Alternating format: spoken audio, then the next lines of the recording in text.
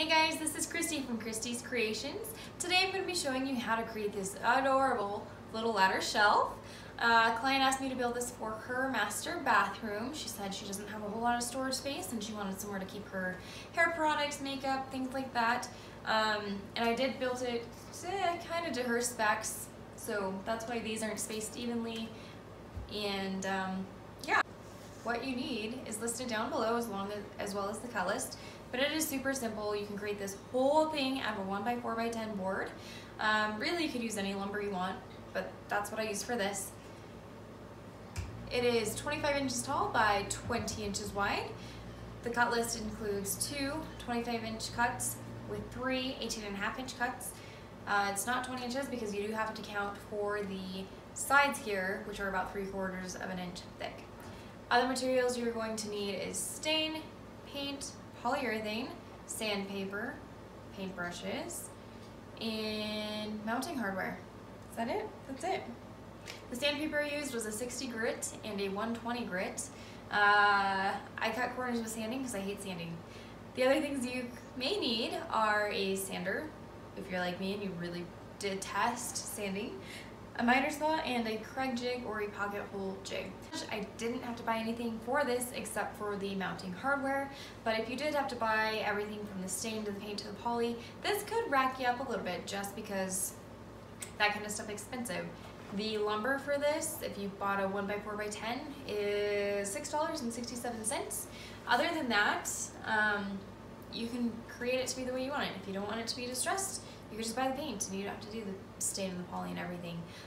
Since I know this is going to be in a bathroom, I did give it 3 coats of poly just because I wanted to have that nice protective layer because it is going to be in a humid environment. But make it yours.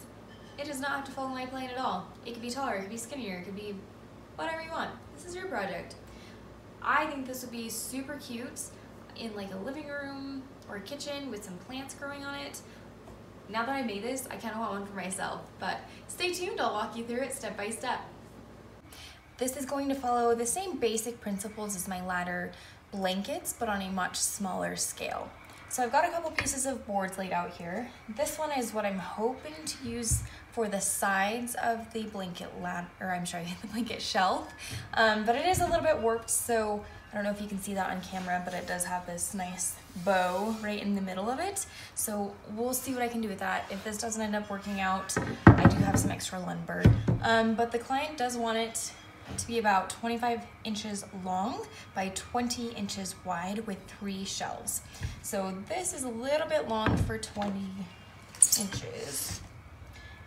It's about 22, so it won't be quite this long, but it's about the size and about half the size of this. So I'm gonna get some things set up and then we'll get going.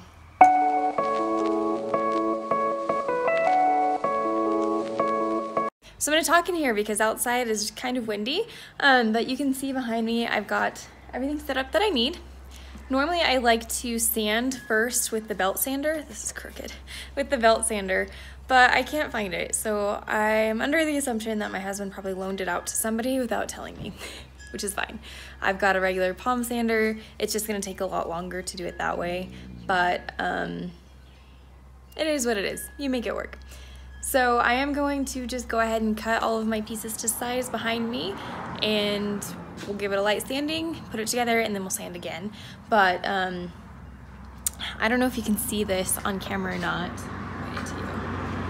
but that piece that's on the saw right now is that bowed piece. And looking at it, I'm not quite sure that's gonna work. I'll cut it up and see how it looks after it's a little bit shorter, but it's not looking good. So I do have more lumber that I had planned for another project, but it's fine. It'll make it work. And one other thing I do want to talk about, I'm gonna go out here, see if it's too windy. So when I first started woodworking, this is something I learned that helped me quite a bit. So if you look at this piece, this has been cut already, and it's a nice, smooth, very straight piece. On the other side, you probably can't tell that, but it is a rough sawn texture. So this is what came factory grade. Let's see if you can see it on another piece. So like this piece, there's a ton of texture. There's still this tag on it and a staple. Definitely want to take that staple off before using this on it because it can ruin the blade. But don't leave it like this when you're trying to build like a blanket ladder or something where you have to have a nice butt up against something else. I know you experienced woodworkers out there probably think I'm like dumb for not thinking about that, but it is something I had to learn the hard way. So if you're brand new to this, cut off the rough sawn edge. All right, I'm gonna set you up so you can watch me cut, and we'll meet back up at the workshop.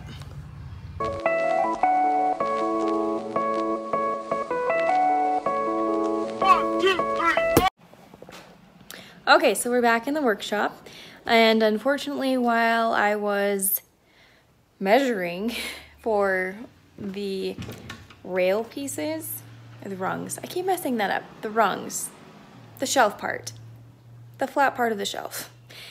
While I was measuring those pieces, a little burst of wind come through and it broke my camera stand, which is very sad.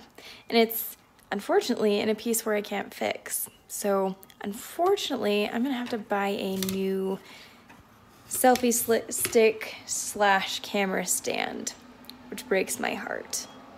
Not really. Don't tell my husband. It's fine, because he loaned out my sander without telling me, so it's even, right? Okay, so in selfie mode, I've got my 3 rung pieces and my 2 rail pieces.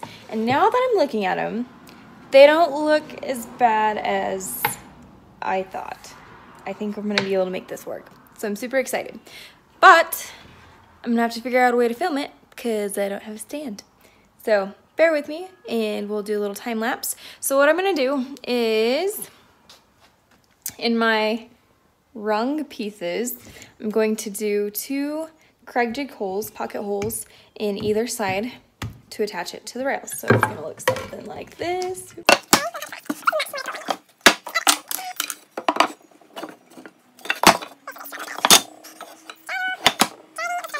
Okay, so it's gonna look something close to that because she wants it to hold her bathroom products. So I'm gonna put a little more space between here, I think. I'm gonna actually go grab like a hairspray bottle or something so that we get the spacing right on this, but this is more or less, I think, how it's gonna look. So pocket holes are going to be, ooh, this is gonna be a struggle. Probably I might put them on the bottom, or I might do it on the top, I don't know. Stay tuned.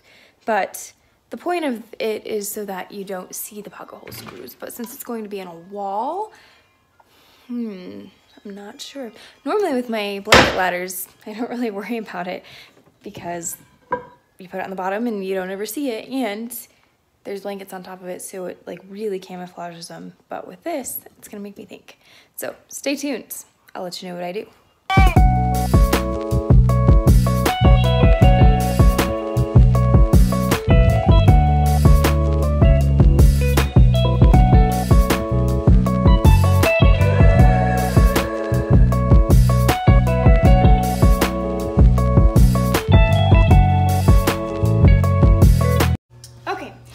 Just kind of put this together with a clamp to see the spacing. We'll see if I can do this without tipping it over.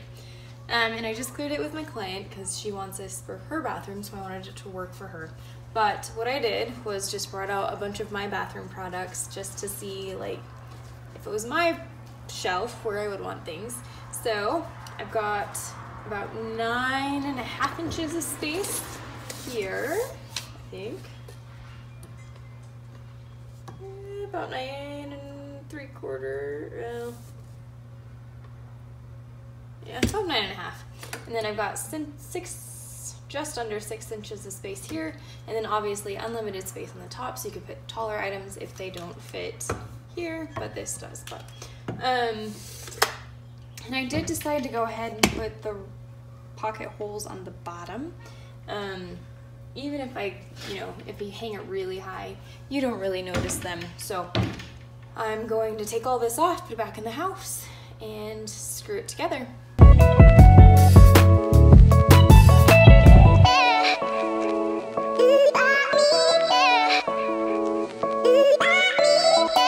I've got it all screwed together. I don't know if you could tell in the time lapse or not, but I spent a ton of time trying to get it square and level because the lumber I started out with on the rails was not square to begin with. You remember it had that warp, so it takes a lot more work to do it that way. It's much easier if you can have a nice straight piece of lumber to begin with, but unfortunately with COVID-19,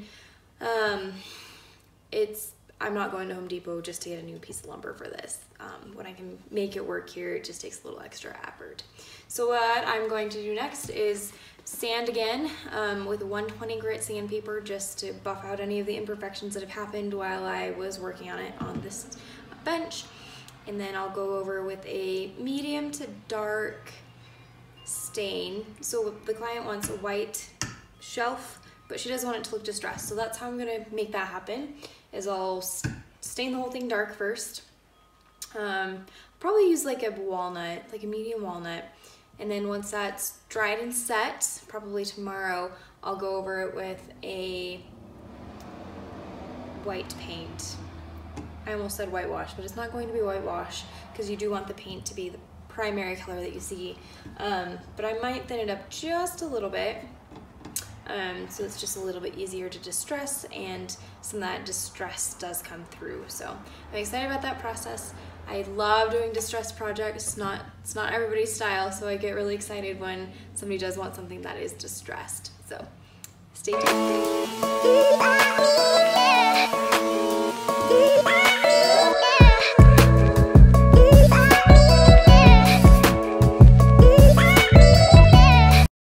Okay, so I finished up staining the shelf with Early American by Minwax. I'm going to let that dry overnight because it does take 8 hours for it to cure and finish and do its good business before I can put the paint on. And so yeah, this is how it looks. The lighting is terrible in here because I had to shut the garage door because there is like I said, a storm blowing in. But we're done with that for the night. Come back in the morning and put the final coat on. Good morning, guys. So the shelf has been drying overnight. It's actually been about 19 hours, which is a little bit of overkill. The stain really only needs 8 hours to cure and dry, but I am going to put white paint over the top of it, so I don't want the stain to bleed through that, and letting it dry for an excessive amount of time is how I do that. What I'm going to do next is cover the entire thing with 1 or 2 coats of the white paint, just depending on how it looks to me. A lot of the times I do use 2 coats of white paint just so that I have that full coverage. After it dries to be a little bit tacky, then I'll go through and distress the edges. I don't want it to cure completely just because that makes it a little tougher to get it to distress the way I want it to. So I'm gonna gather up my supplies and I'll meet back up with you after it's painted so I can show you how I do my distressing technique.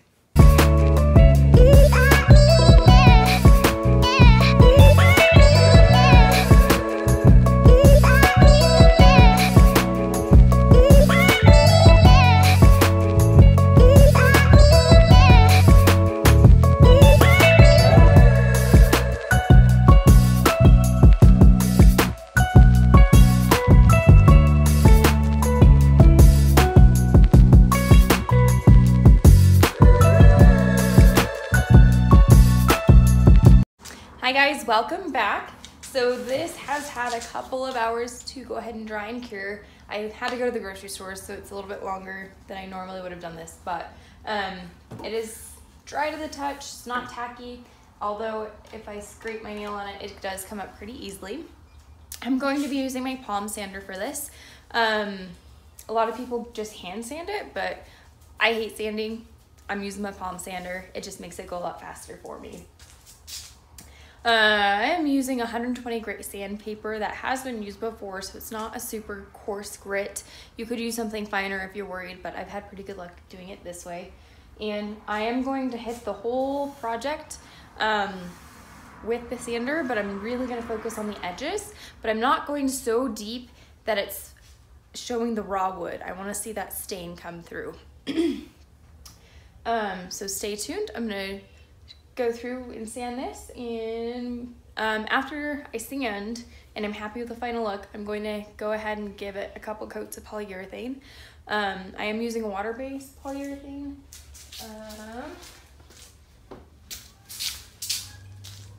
From Varathane. It has a really fast dry time, and I've had such great luck using this product on my other projects. And since this is going to be in a bathroom, I'll probably do 3 to 4 coats. It's because I want it to be protected from moisture. Stay tuned.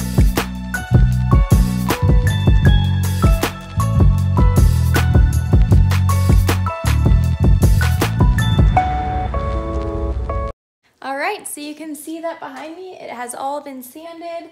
I do need to go through and wipe it down really well before I put the polyurethane on, but I did want to just give a close-up to you guys so you can see how it looks. So the point of this is not to be perfect. There's pieces of it that I wish I would have hit less. There's pieces of it that I kind of probably could have hit more. Like right here, I'm not loving how that looks, but if the client doesn't like it, she can put that to the back side of the wall. But all I did was use my palm sander, I focused on the edges, and I did hit the middle too. I really like the way that turned out. Just so it has a little more authentic, rustic look. So I'm gonna set you back up, put some poly on it, and she'll be ready to go.